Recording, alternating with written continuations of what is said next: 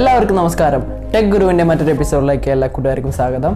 അങ്ങനെ കാത്തിരുന്ന് എൻ്റെ ഫോണിലും MIUI 11 അപ്ഡേറ്റ് വന്നിരിക്കുകയാണ്. അപ്പോൾ ഇന്ന് നമ്മൾ ഈ വീഡിയോയോട് ഡിസ്കസ് ചെയ്യാൻ പോകുന്നത് MIUI 10ഉം MIUI 11ഉം തമ്മിലുള്ള ഡിഫറൻസ് ആണ്. എന്താണ് MIUI 11 MIUI 10ൽ നിന്നും വ്യത്യസ്തമാക്കുന്നത്, ഏതൊക്കെ ഫീച്ചേഴ്സാണ് അതിൽ അഡീഷണൽ ആയിട്ട് വന്നിരിക്കുന്നത്, എന്തൊക്കെയാണ് മാറ്റങ്ങൾ സംഭവിച്ചിരിക്കുന്നത്, എന്തൊക്കെയാണ് അതിൻ്റെ പ്രത്യേകതകൾ എന്നാണ് നമ്മൾ ഇന്ന് ഈ വീഡിയോയിലൂടെ പരിശോധിക്കാൻ പോകുന്നത്.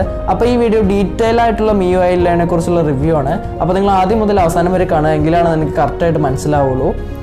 വീഡിയോയിലോട്ട് പോകുന്നതിന് മുമ്പ് നിങ്ങൾ ആദ്യമായിട്ടാണ് എൻ്റെ ഈ ചാനൽ കാണുന്നതെങ്കിൽ താഴത്ത് കാണുന്ന ചുവന്ന ബട്ടൺ പ്രസ് ചെയ്ത് സബ്സ്ക്രൈബ് ചെയ്യുക. തൊട്ടപ്പുറത്തുള്ള ബെല്ലൈക്കൺ കൂടെ പ്രസ് ചെയ്താൽ ഞാൻ അപ്ലോഡ് ചെയ്യുന്ന വീഡിയോ അപ്പോൾ തന്നെ നിങ്ങളുടെ ഫോണിലേക്ക് എത്തുന്നതായിരിക്കും. നമുക്ക് വീഡിയോയിലോട്ട് പോകാം.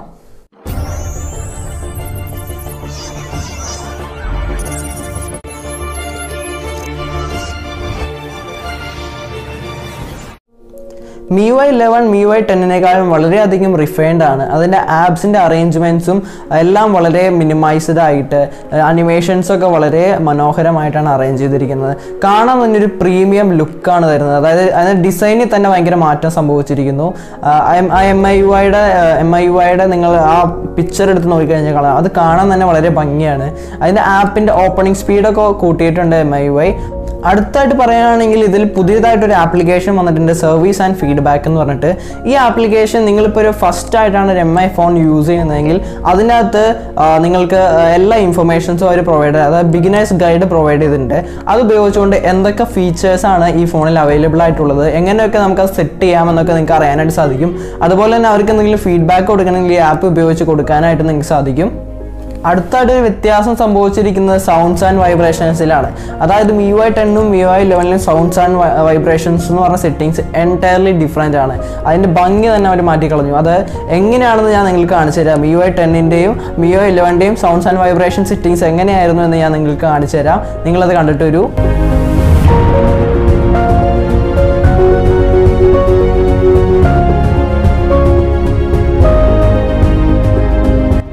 അടുത്തായിട്ട് ഈ അപ്ഡേറ്റ് കൊണ്ട് ഇതിൻ്റെ ക്യാമറയിൽ എന്തെങ്കിലും മാറ്റം സംഭവിച്ചിട്ടുണ്ടോ നോക്കിക്കഴിഞ്ഞാൽ നമ്മൾ ആദ്യമായിട്ട് നോക്കുകയാണെങ്കിൽ പ്രത്യേകിച്ച് മാറ്റങ്ങളൊന്നും സംഭവിച്ചിട്ടില്ല.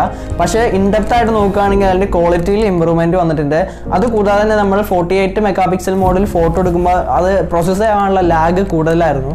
അത് കുറയ്ക്കാനായിട്ട് ഈ MIUI 11 അപ്ഡേറ്റിൽ സാധിച്ചിട്ടുണ്ട്. അത് ഇപ്പോൾ വളരെ കുറവാണ്. 48 മെഗാപിക്സൽ നമ്മൾ ഫോട്ടോ എടുത്തതിൻ്റെ പ്രോസസ്സിംഗ് ടൈം കുറയ്ക്കാനായിട്ട് MIUI 11ൽ സാധിച്ചിട്ടുണ്ട്.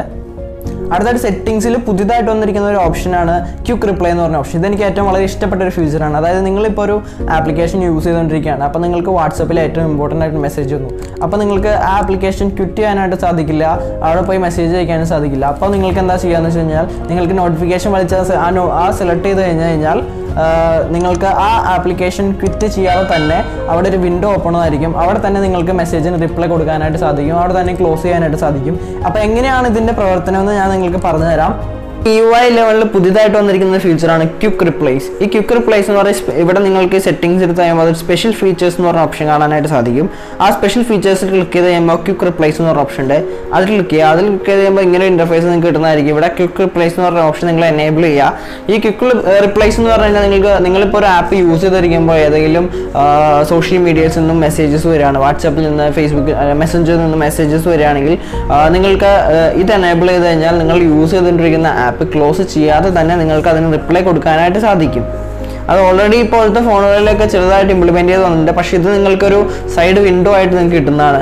അപ്പോൾ നിങ്ങൾ എന്താ ചെയ്യേണ്ടതെന്ന് വെച്ച് കഴിഞ്ഞാൽ, ഇതിലെല്ലാം ഇപ്പം നിങ്ങൾ യൂസ് ചെയ്യാൻ പോകുന്ന ആപ്സിനെല്ലാം പെർമിഷൻ കൊടുക്കുക. അതായത് ആമസോൺ യൂസ് ചെയ്യണമെങ്കിൽ ആമസോൺ പെർമിഷൻ കൊടുക്കുക. യൂട്യൂബിൽ സ്ട്രീം ചെയ്തുകൊണ്ടിരിക്കുകയാണല്ലോ നിങ്ങളെങ്കിൽ യൂട്യൂബിൻ്റെ പെർമിഷൻ കൊടുത്തുതരാം. അപ്പോൾ യൂട്യൂബ് യൂസ് ചെയ്തുകൊണ്ടിരിക്കുമ്പോൾ നിങ്ങൾക്ക് വാട്സപ്പിൽ നിന്ന് മെസ്സേജ് വന്നു കഴിഞ്ഞ് കഴിഞ്ഞാൽ നിങ്ങൾക്ക് ആ മെസ്സേജിൽ ക്ലിക്ക് ചെയ്ത് കഴിഞ്ഞാൽ നിങ്ങൾക്ക് ഒരു സൈഡിൽ വിൻഡോ ഓപ്പൺ ആവുന്നതാണ്.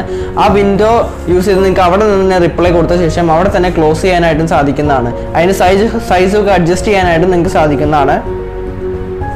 പക്ഷെ ഇതിൽ വാട്സപ്പ് എന്ന് പറഞ്ഞ ഓപ്ഷൻ കാണാനായിട്ട് സാധിക്കുന്നില്ല.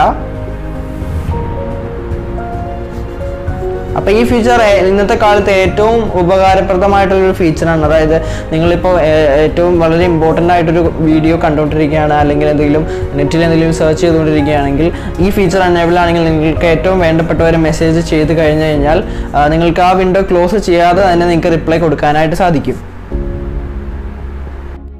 അടുത്തായിട്ട് പറയാൻ പറ്റുന്ന മാറ്റം എന്താണെന്ന് വെച്ചാൽ ഡാർക്ക് മോഡിനെ കുറിച്ചാണ്. അതായത് ഇതൊരു ആൻഡ്രോയിഡ് 9 ബേസ്ഡ് ആയിട്ടുള്ള ഡിവൈസ് ആയതുകൊണ്ട് ഡാർക്ക് മോഡ് ഇതിൽ ഓൾറെഡി എനേബിൾഡ് ആണ്.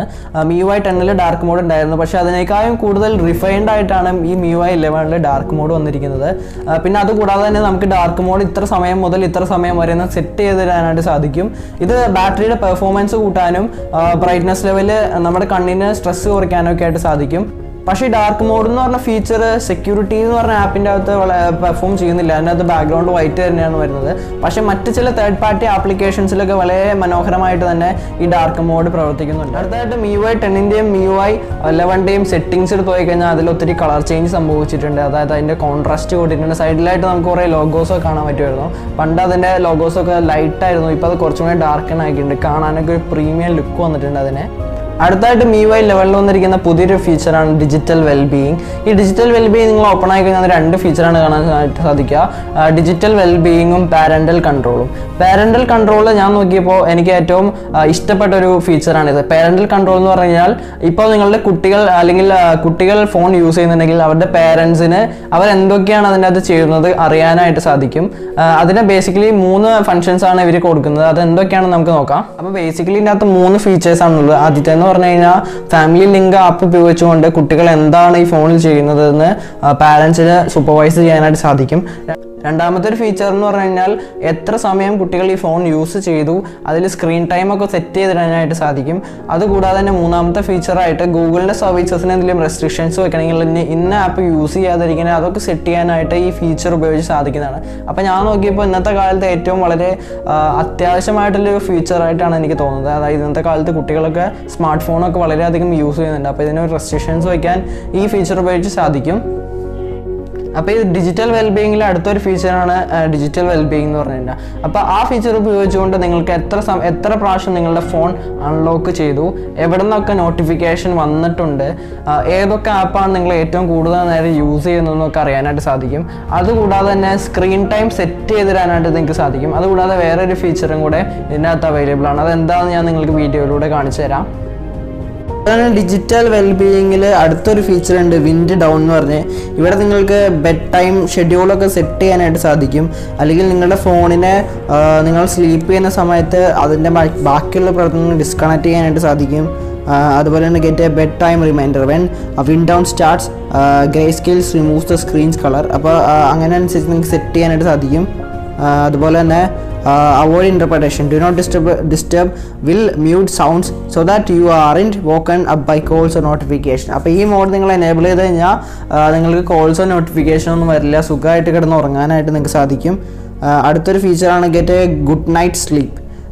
അപ്പോൾ ഗുഡ് നൈറ്റ് സ്ലീപ്പ്, അതായത് ഒരു ആപ്പും പ്രവർത്തിക്കില്ല, ഇതിനൊന്നും നോട്ടിഫിക്കേഷനോ ഒന്നും നിങ്ങൾക്ക് ലഭിക്കില്ല, സുഖമായിട്ട് കിടന്ന് ഉറങ്ങാവുന്നതാണ്. നമ്മളിത് സെറ്റ് ചെയ്ത് കഴിഞ്ഞു. അപ്പോൾ നമ്മൾ സെറ്റ് ചെയ്ത സമയം കഴിഞ്ഞ് കഴിയുമ്പോൾ നമ്മുടെ ഫോൺ ബാക്ക് ടു നോർമൽ കണ്ടീഷനിലേക്ക് വരുന്നതാണ്. സാധാരണ ഉള്ള എല്ലാ കണ്ടീഷനും യൂഷ്വൽ സെറ്റിങ്സിലായിട്ട് വരുന്നതാണ്. അതായത് നമുക്ക് സെറ്റ് ചെയ്യാൻ പറ്റും എത്ര മണിക്ക് സ്റ്റാർട്ട് ചെയ്യണം, എത്ര മണിക്ക് എൻഡ് ചെയ്യണം, ഏതൊക്കെ ദിവസം വേണം, അങ്ങനെയൊക്കെ നമുക്ക് സെറ്റ് ചെയ്യാനായിട്ട് സാധിക്കും. അപ്പോൾ അടുത്തൊരു മാറ്റം സംഭവിച്ചിരിക്കുന്ന ഫയൽ മാനേജറിലാണ്. അതായത് നേരത്തെ നമ്മുടെ MIUI 10 ഡോക്യുമെൻറ്റ്സൊക്കെ നമുക്കിങ്ങനെ ഫയൽസ് നെയിം മാത്രമേ കാണാൻ സാധിക്കുള്ളൂ. പക്ഷേ ഇപ്പോഴത്തെ MIUI 11 കമ്പ്യൂട്ടറിലൊക്കെ കാണുന്ന വരെ അതിൻ്റെ തംബ്നെയിലോട് കൂടി നമുക്ക് ഡോക്യുമെൻറ്റ്സ് കാണാനായിട്ട് സാധിക്കും. അപ്പോൾ ഇത് ഫയൽസൊക്കെ സെലക്ട് ചെയ്യാനായിട്ട് നമ്മളെ സഹായിക്കും. അത് നമുക്ക് ഈസി ആയിട്ട് ഏത് ഫയലാണ് നമ്മൾ നോക്കുന്നത് അതിൻ്റെ തംബ്നെയിൽ നോക്കി കണ്ടുപിടിച്ച് സെലക്ട് ചെയ്യാനൊക്കെ സാധിക്കും. അപ്പോൾ ഇതൊരു വളരെ നല്ലൊരു ഫീച്ചറായിട്ട് എനിക്ക് തോന്നി ഈ MIUI 11 അപ്ഡേറ്റിൽ. മാറ്റം വന്നിരിക്കുന്നത് കാൽക്കുലേറ്റർ ആപ്ലിക്കേഷനാണ്. കാൽക്കുലേറ്റർ ആപ്ലിക്കേഷൻ നിങ്ങൾക്ക് ഫ്ലോട്ടിംഗ് മോഡിൽ യൂസ് ചെയ്യാനായിട്ട് സാധിക്കും. അപ്പോൾ നിങ്ങൾ ഏതെങ്കിലും ഇപ്പോൾ ഒരു സൈറ്റിൽ എന്തെങ്കിലും കാൽക്കുലേഷൻ ആവശ്യം വന്നു കഴിഞ്ഞാൽ കാൽക്കുലേറ്റർ ഓപ്പൺ ആക്കിയ ശേഷം സൈഡിലായിട്ടൊരു ആരോ ഉണ്ട്, അവിടെ ക്ലിക്ക് ചെയ്താൽ നിങ്ങൾക്ക് ഫ്ലോട്ടിംഗ് മോഡ് ഓപ്പൺ ആവുന്നതാണ്. അപ്പോൾ കാൽക്കുലേറ്റർ സൈഡ് വിൻഡോയിലേക്ക് മാറി നിൽക്കുന്നതാണ്. ബാക്ക്ഗ്രൗണ്ടിൽ നിങ്ങൾക്ക് മറ്റേത് ആപ്പാണോ യൂസ് ചെയ്യുന്നത് അത് യൂസ് ചെയ്യാനായിട്ട് സാധിക്കും. അപ്പോൾ നിങ്ങൾക്ക് അവിടെ നിന്നുകൊണ്ട് തന്നെ കാൽക്കുലേഷൻസ് ചെയ്യാനായിട്ട് സാധിക്കും. അപ്പോൾ ഇതൊരു വളരെ നല്ലൊരു ഫീച്ചറായിട്ട് എനിക്ക് തോന്നി ഈ MIUI 11 അപ്ഡേറ്റിൽ. അതുകൂടാതെ തന്നെ വേറെ കുറേ ഫീച്ചേഴ്സ് ഈ കാൽക്കുലേറ്ററിൽ ഇൻക്ലൂഡ് ആണ്. ഏജ് കണ്ടുപിടിക്കുക, അങ്ങനത്തെ കാര്യങ്ങളൊക്കെ കാൽക്കുലേറ്ററിൽ ഇൻക്ലൂഡഡ് ആണ്. അടുത്തായിട്ട് പുതിയതായിട്ട് വന്നിരിക്കുന്ന option connectivity and sharing. Connectivity and ഷെയറിങ്ങിലാണ് MI share, casting, printing, hotspot, aeroplane മോഡൊക്കെ വരുന്നത്, ബ്ലൂടൂത്ത് ടെതറിങ് ഒക്കെ വരുന്നത് ഈ കണക്ടിവിറ്റി ആൻഡ് ഷെയറിങ്ങിലാണ്. ഇതിൽ പുതിയൊരു ഫീച്ചറാണ് MI ഷെയർ. ഈ MI ഷെയർ ഉപയോഗിച്ചുകൊണ്ട് നിങ്ങൾക്ക് വീഡിയോസ് സെൻഡ് ചെയ്യാവുന്നതാണ്. MI share allows you to send messages, send images and files that nearby MI phones and other compatible Android devices-ലോട്ട് share ചെയ്യാനായിട്ട് സാധിക്കും. അപ്പോൾ ഇത് സപ്പോർട്ട് ചെയ്യുന്ന ഡിവൈസസ് എന്ന് പറഞ്ഞാൽ ഷവോമി സപ്പോർട്ട് ചെയ്യും, വിവോ, റിയൽമി, ഓപ്പോ ഇത്രയും ഫോൺസിലാണ് ഈ MI ഷെയർ സപ്പോർട്ട് ചെയ്യുള്ളൂ. അപ്പോൾ ഈ ഒരു ഫീച്ചർ ഉപയോഗിച്ചുകൊണ്ട് നിങ്ങൾക്ക് ഡാറ്റ സെൻഡ് ചെയ്യാവുന്നതാണ്. ഫ്രണ്ട്സ്, അപ്പോൾ നമ്മൾ ഇന്ന് ഈ വീഡിയോയിൽ പരിശോധിച്ച് എന്തൊക്കെയാണ് MIUI 11 MIUI 10 നിന്നും വന്നിരിക്കുന്ന മാറ്റങ്ങൾ എന്നാണ്. അപ്പോൾ ഈ വീഡിയോയിൽ എന്തൊക്കെയാണ് ആ ഫീച്ചേഴ്സ്, എന്തൊക്കെയാണ് മാറ്റങ്ങൾ നിങ്ങൾക്ക് മനസ്സിലായെന്ന് വിചാരിക്കുന്നു. ഇതേപോലത്തെ പുതിയ പുതിയ കാര്യങ്ങൾക്കായി എൻ്റെ ചാനൽ സബ്സ്ക്രൈബ് ചെയ്യുക, ബെല്ലൈക്കൺ പ്രസ് ചെയ്യുക. പുതിയൊരു വീഡിയോയുമായി അടുത്ത ദിവസം കാണും വരെ ഗുഡ് ബൈ.